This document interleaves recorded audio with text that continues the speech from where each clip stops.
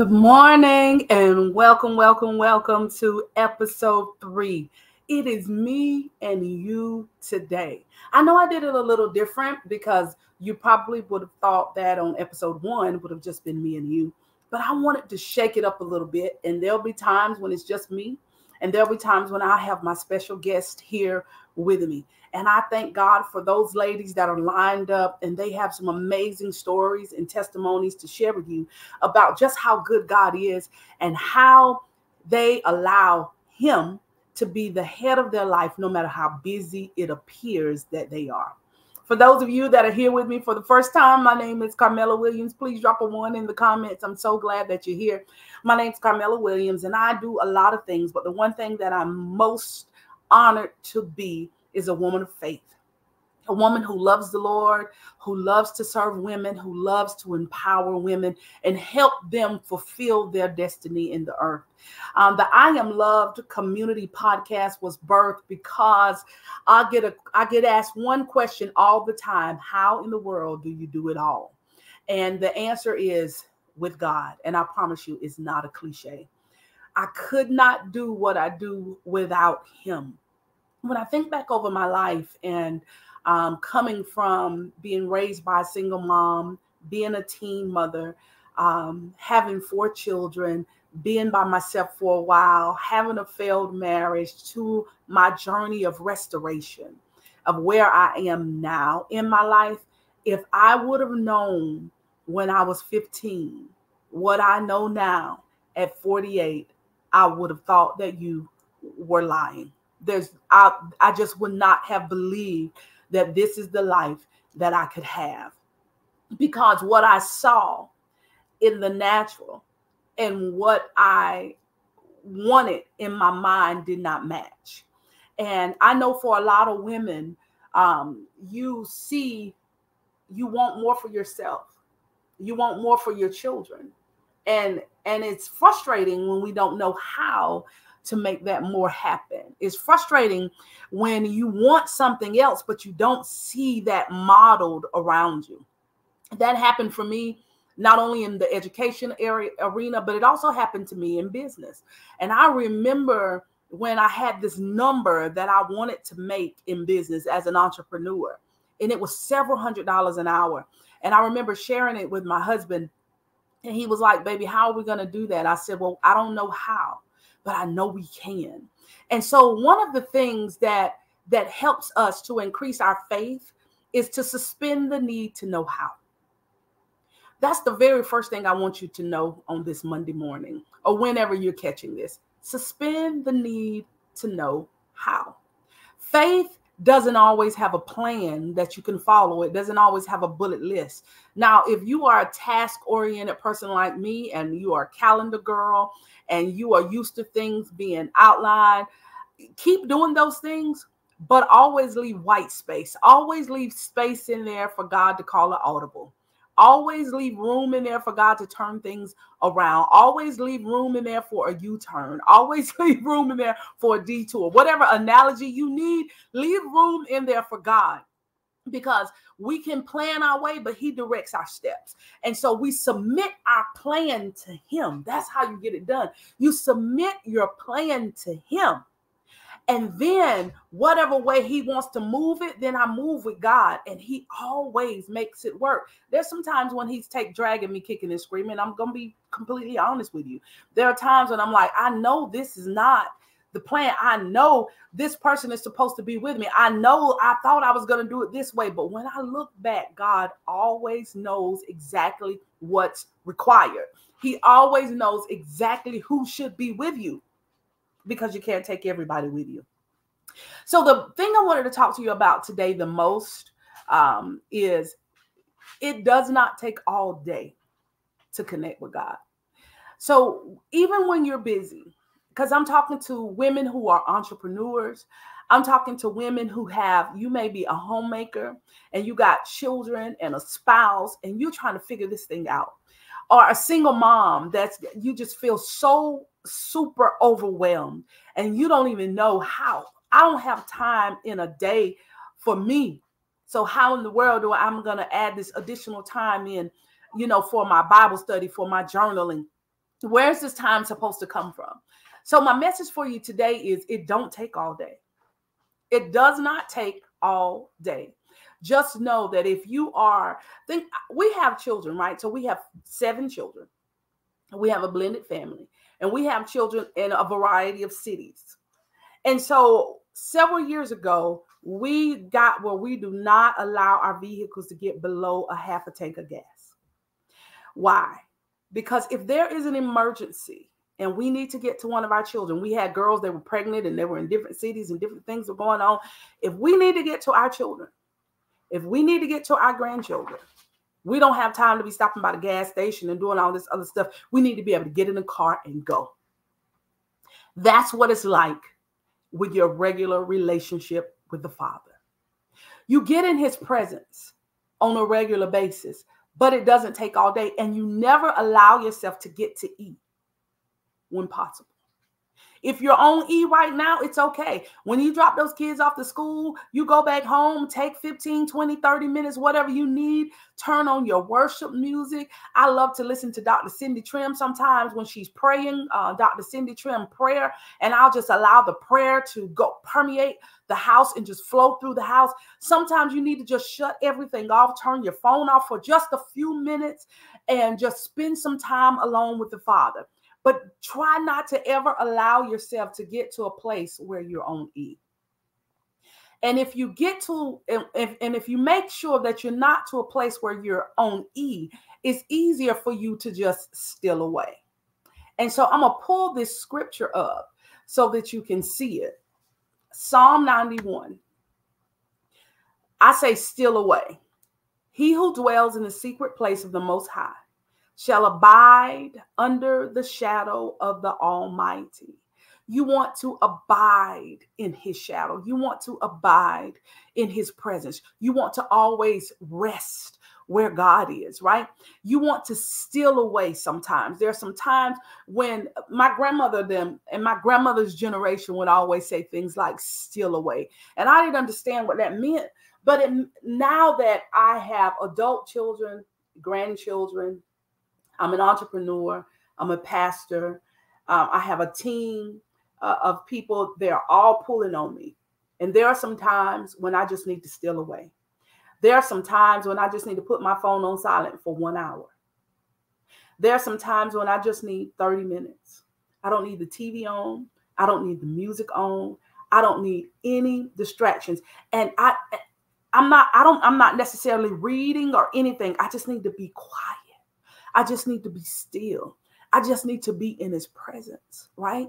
And that allows me to stay connected to the Father. It's like that mobile device that you keep plugged in. And if you're going to be traveling and you're away from the socket, right, you take your portable charger with you because you don't ever want to be to a place where you don't have access to connect. It's the same way in the spirit. You got to dwell in the secret place. You got to dwell with him so that you can abide with him at all times, And so that's how you connect with him throughout the day. You connect with the Father throughout the day by abiding in his presence. You connect with him throughout the day by occasionally turning on your worship music. You'll connect with him throughout the day because you've never, ever disconnected. You never, ever allow your battery to run dry.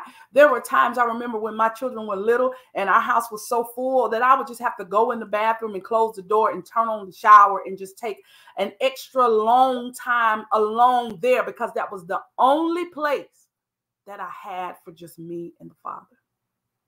Now, there are times when I come home and I sit in the car for 20 minutes before I come in the house, right? Because that time in the car allows me to decompress. It allows me to get my mind focused. It allows me to make sure that I've shifted. It allows me to make sure that I've heard from the Father. And so you can spend time with God on a regular basis. Don't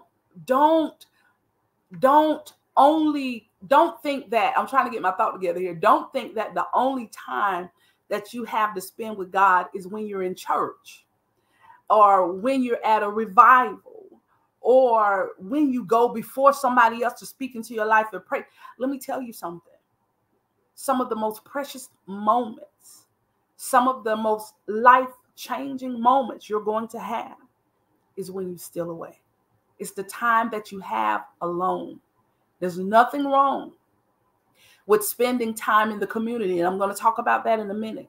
But even the word that you get in the community, you got to come back by yourself. You got to write it in your journal, especially things that God has spoke in advance and you're not fully sure how all of these things are going to happen. You got to take that time alone and allow God to process it with you. Allow God to reveal to you what he really meant. So those of you that are dreamers and the Lord shows you things, and I always tell people when God speaks to you that you should journal it.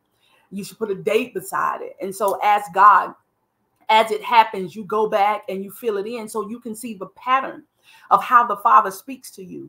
You don't have to run behind somebody else or read a book or Google it or try to figure out what it means. You go to the one that gave you the dream. You go to the one that gave you the thought, and you spend that time alone with him, and he'll show you how to make it happen. He will show you how to get through this day. He will show you how to be mom and how to be CEO. He will show you how to be wife and how to be supportive. He will show you how to do all of these things, but it all happens when you spend time alone with him. And it doesn't take all day for you to steal away, to spend time in his presence. And this is the other question I love to ask. Why do we need a community? Why do we need a community? We need a community because the Bible is very clear about there's safety in a multitude of counsel. So Proverbs 11:14 says, where no counsel is, the people fall. But in the multitude of counsel, there is safety. And that scripture, that's Bible all day long. So we do need each other. Iron sharpens iron. That's Bible. So you want to be around other strong women of faith. You want to be around other women who are going where it is that you want to go. You want to be around people who have gone where you are trying to get, right? Those people are not your competition. Those women are your mentors. Those women can show you the way. We just have to make sure that we're humble enough to ask for the help that we need. The other side of this is one of the things that I see that women do a lot is when we fall in love, we shut down all of our outside support. When we fall in love, we stop contacting our girls. We stop connecting with the people that God has put in our lives for years. We tend to isolate ourselves, and we tend to give our very identity over to the person that we feel like we have this new relationship and this new future with. I just want to caution you in that, because anything that pulls you away from the Father can be dangerous, right? It doesn't mean that that relationship is not what God has called for you. It means that we have to check ourselves and make sure that we're staying connected to the Father. Because the other thing that I've seen when I watch these types of relationships is that the husband or the new boyfriend does not require us to lose ourselves. It's something that we just innately do. I see these young men who still go and play basketball. They still go and play. They still go and hang out with their friends. They still connect with their male friends. And then the girl is home and she's upset and she's wondering, why am I here? And I'm the one here with the kids, and he gets to go out and do his own thing. But he never asked her to stop living. That's why it's important to steal away. It's important to steal away so that you remember your identity in God. It's important for you to have a community so that you can remember that God created you in his image and in his likeness. It's important for you to have a community so that you know that you have a voice, so that you know that there are other people out there that need you. Just like there are those that are ahead of you that are your mentor, there are those that are behind you for you to mentor. That this scripture here, Proverbs 11:14, we need each other. Women of faith, we need each other. Don't isolate yourself. Don't separate yourself. Don't silence your own voice. You got to steal away and remember who God has called you to be. How do you get it all done? You get it all done by remembering who you are in God. You get it all done by standing on his word. You get it all done by never backing down from a fight that the enemy throws your way, because that's his job. You cannot be part-time in your faith fighting a full-time enemy that's coming against you, your purpose, and not only you and your purpose, but your children's purpose, your spouse's purpose, your business, the purpose that your business has in the earth. You have to stay connected to God. And how do you do that? You do it little by little. You do it every day. You do it by stealing away in his presence. You do it by just resting in God. You do it in worship. You do it in prayer. You do it in love. You do it every day. You don't need to unplug for 48 hours. You never unplug. You do life with God. You do life in God. And if you stay connected to him, he will continue to order your steps. He will continue to show you the way. He'll continue to make it plain for you. And if you believe that, drop that in the comments. Drop in the comments, I will stay plugged in. How do we get it all done? We get it all done by just simply staying plugged in. We do it by simply staying plugged into the Father. You stay connected. When you're plugged in, you're always on. Luke 18 says men ought to always pray. So it doesn't mean that you're walking down the road going, thank you, Jesus. Hallelujah. But I'm always saying it in my heart. God, I thank you. I thank you for favor. I thank you for opening that door. There's a gratitude in my heart. There's a song in my spirit. There's joy within me. Even when I don't fully understand what's going on, I do it because I know God is ordering my steps. Be sure to join me here every Monday. The video will drop at 6:30 a.m. But every Monday morning, make sure you come back for a word for working women, for a word for Christian women that's out here doing what God has called us to do and realizing that I don't have to choose between my family and my business, my ministry and my home. God is going to show me how to do it all, and he's going to get the glory.